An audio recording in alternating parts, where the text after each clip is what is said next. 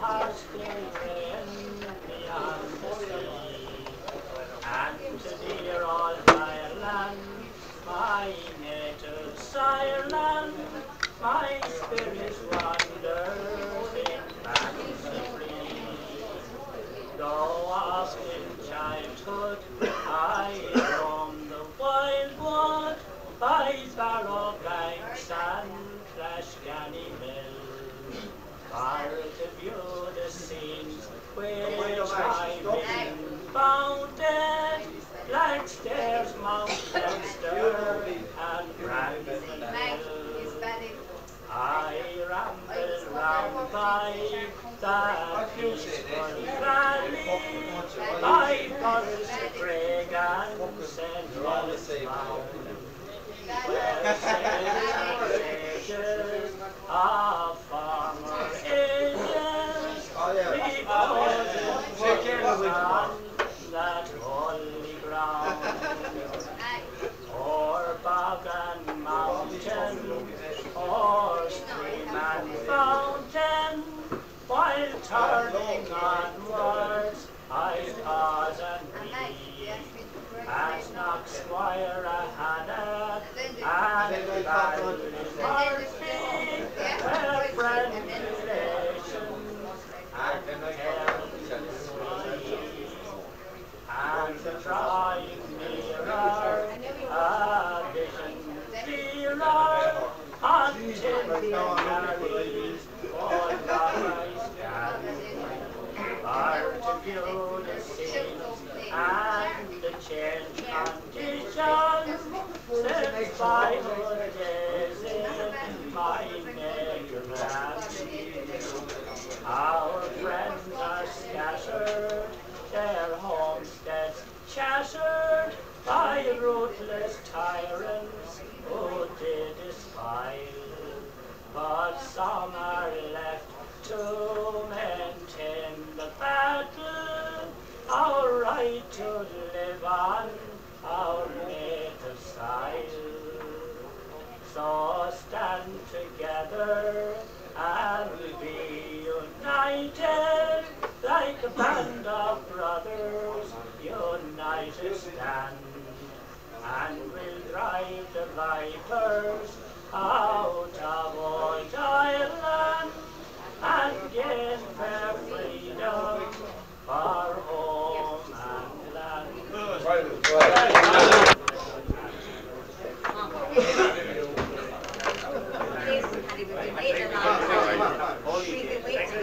And now lads, make some order over in the corner there, please. Sorry, John. I love the hairdo. What hairdo? There's a path across the ocean, there's a track across the sea. There are green, sunny lands and some fun country. I left my native Ireland home to sail across the sea. But when weary, I return to my own country. Why did I leave my home, or why did I cross the sea? Or why did I leave the land where my forefathers sleep? I sigh for air and shore as I get across the sea.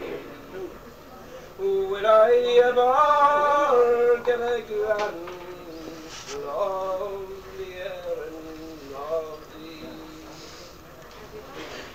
I hear no Sabbath bell to wake us Sunday morning. I hear no reaper singing among the yellow corn. Yet I hear the tyrant's voice and the wail of slavery. Yet I hear the village singing in my own country. There's a sigh for every woe, there's a balm for every pain. But my heart is surely broken sore till I return again to my own dear by land where I was ready born. Then I'll surely hear the linnet sing among the yellow corn. Why did I leave my home, or why did I lost thee? Or why did I leave the land where my forefathers sleep? I sigh for living shore as I gaze across the sea. Will I ever get a glance of the errand?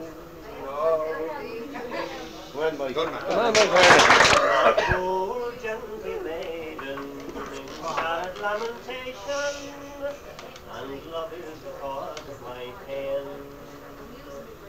For the sake of a true love, I pine in vexation. Like Cupid, my poor heart is slain. Young Charles O'Neill is the lad I adore. He is the fairest and the rarest around Ireland's green shore. But he's gone to proud Spain, where the loud cannons roar. My hero from Bonny Carlow. My love, he was 6 feet, and no clockwork was later. He was well formed in every degree. The poplar tree, it never grew straighter, as he who is not far from me. His hair was like gold, and his cheeks rosy red, and his eyes were like diamonds that glowed in his head. But alas, I'm afraid my poor Charles is dead, my hero from Bonny Carlow. One day as we strolled along the banks of the Barrow, while enjoying all nature's sweet charms,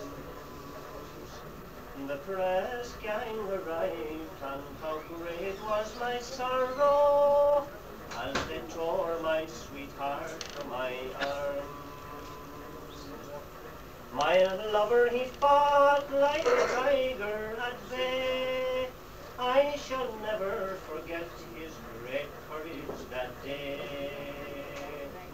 But alas, they overpowered him and dragged him away, my hero from Bonny Carlow. They dragged him on board and they sailed down the river, and the salt tears rolled down from my eyes. Like one in a fever, in truth I did shiver, and the earth did resound with my cries. On the cold quarter deck where my lover did stand, he beckoned to me with his lily white hand. He spoke a few words I could not understand, my hero from Bonny Carlow. Sad news soon arrived, he was mortally wounded, and that by a Colcannon was. When I heard the sad tidings, I became dumbfounded, and now on grim death I do call. Come and hasten and finish my stride. You have broken the threads of my young tender life. And I'd rather be dead, since I cannot be the wife of the hero from Carlow.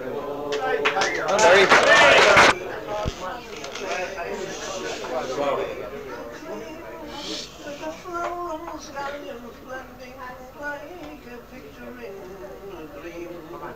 Did you ever make a hole on the top of the hole? The metal flame of the cream never yes, you did, so you did, so you did, so did I. And the more I think about it, sure, the more I like to cry. Oh, wasn't it the happy time when troubles we had not? And our mothers take Colcannon in the Skillet. What did you ever bring the music shake in a basket to the school? Tuck underneath your arm with your books and slates and rule. And when the teacher wasn't looking, sure a great big white cake of the creamy flavor, butter soft and sweet today. Yes, you did, so you did, so did he, and so did I. And the more I think about it, sure, the nearer I am to cry. Oh, what a day, a happy time, we had not. And our mother made Colcannon in the little Skillet. Oh, did you ever go a-courting as the evening sun went down, and the moon became a peeping from behind the hill or down? As you wander down the old boreen where the leprechaun was seen, and you're whispering loving faces to your little fairy Paddy. Yes, you did, so you did, so did he, and so did I. And the more I think about it, sure, the nearer I am to cry. Oh, I made a happy day when trouble we had not. And our mother made Colcannon in the little Skillet. Yes, you did, so you did, so did he, so did I. And the more I think about it, sure, the nearer I am to cry. Oh, what a day, the happy days when troubles we had not. And our mother made Colcannon in the little Skillet.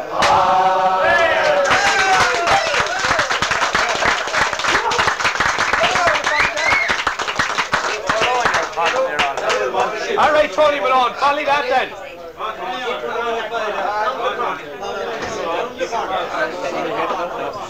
That's all.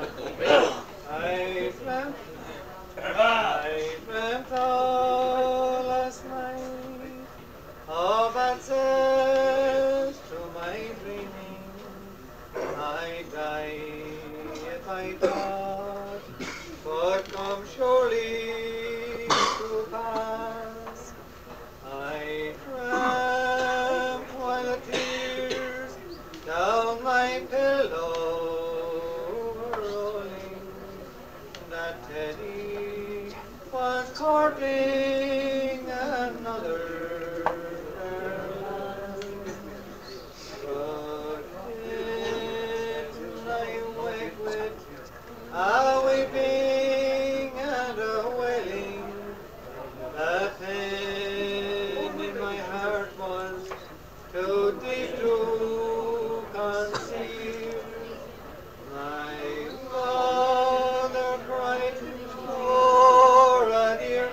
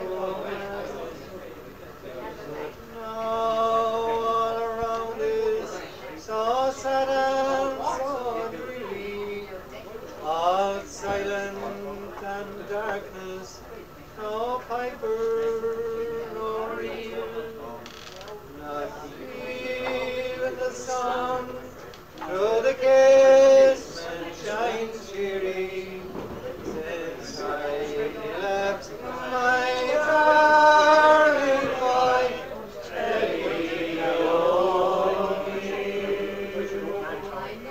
Will I ever forget when the big ship it was ready, and the time it was come for my love to depart?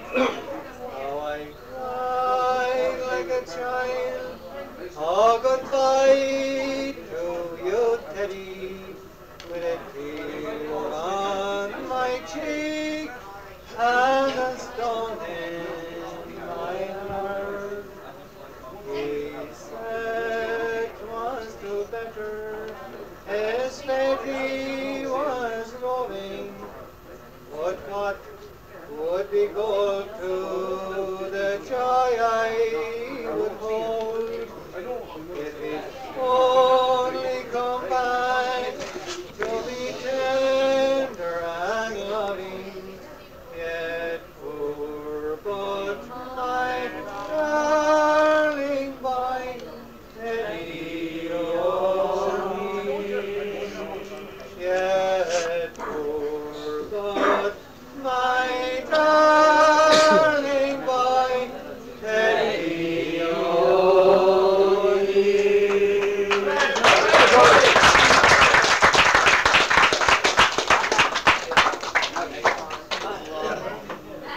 How great. With fond affection, one song were dear to me, until there came a dreary nevermore even speak to me. Oh, heed me if you never let me cross your mind. If you think I proved unworthy, don't leave me, I don't mind. Here's the ring that first together, when our hearts they were entwined. Give it to the dark-haired lady. She'll never know that it once was mine. Oh, leave me if you never let me cross your mind. If you think I proved unworthy, oh, leave me, I don't mind. Many's the night, love, when you left me, dreaming of some sweet repose, while I, young girl, lay broken hearted, listening to the wind I flows. Oh, leave me if you never let me cross your mind. If you think I proved unworthy,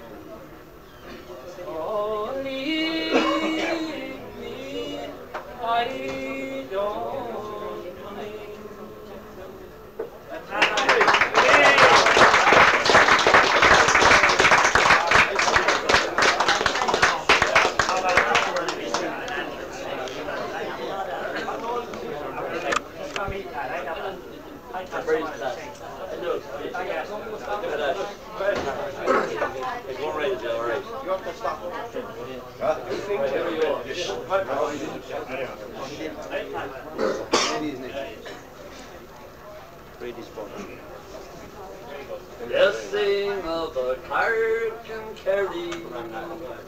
They sing about old town, but give me the sounds of Wexford, John Terry and Blue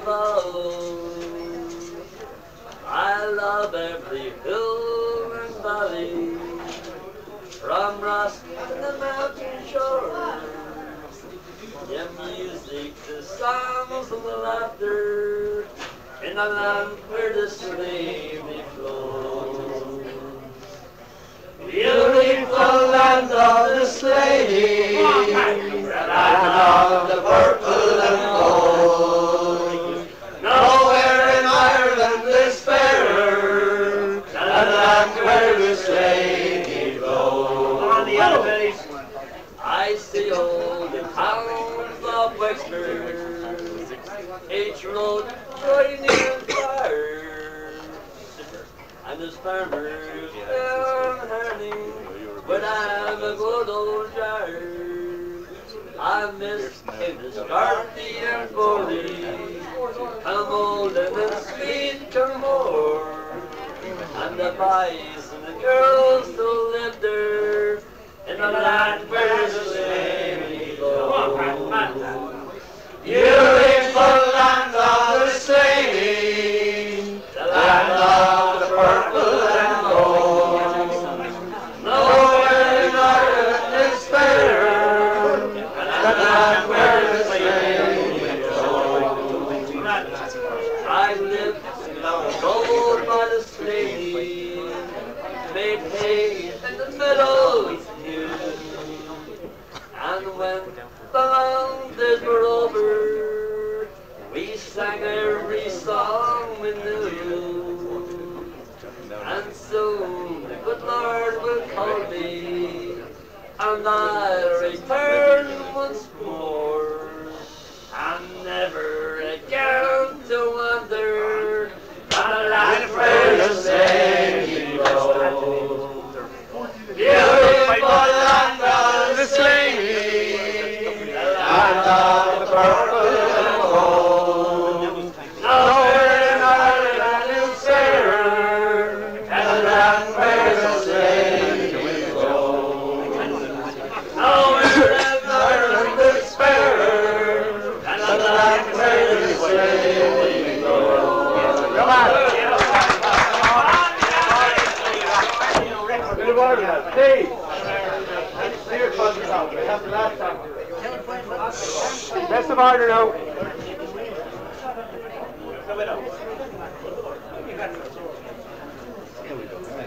Was it ever happened before? Not for Carlow. Not at the Christmas. In bygone time, where one comes to praise in the lovely stone, the glory. Light and castles in fight and red, they're not alone. But time works wonders, no chief, no plunders,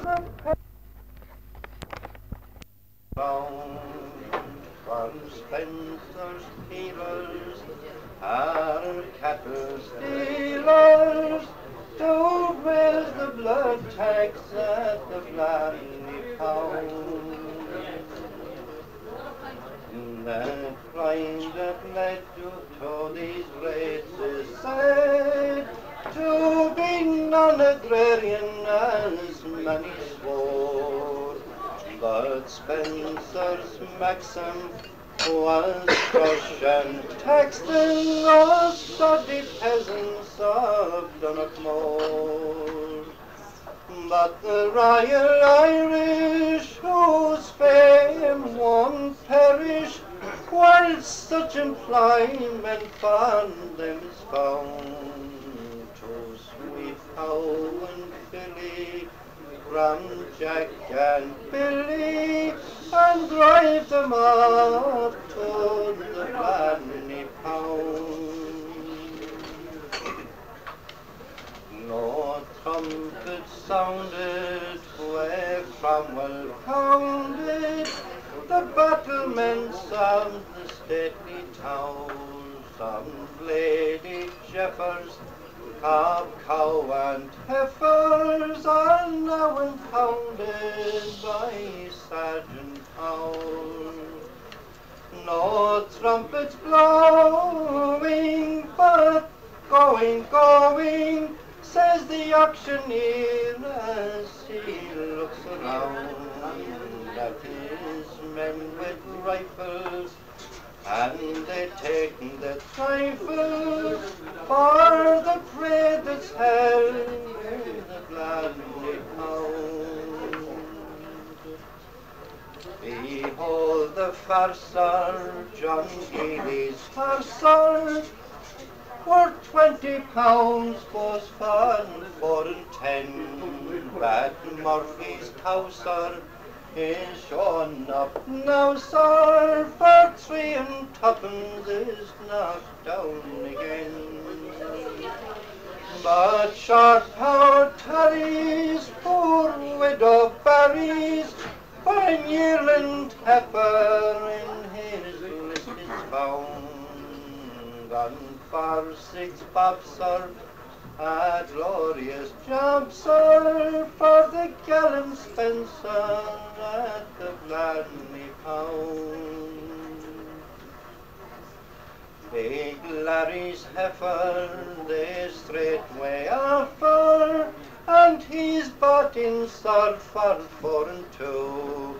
Joe Buckley's pony is put up only for 6 and 2, there's some that's due. Some more to mention was my intention, but perhaps each week on the whole year round we'll have an auction and the satisfaction of fighting Spencer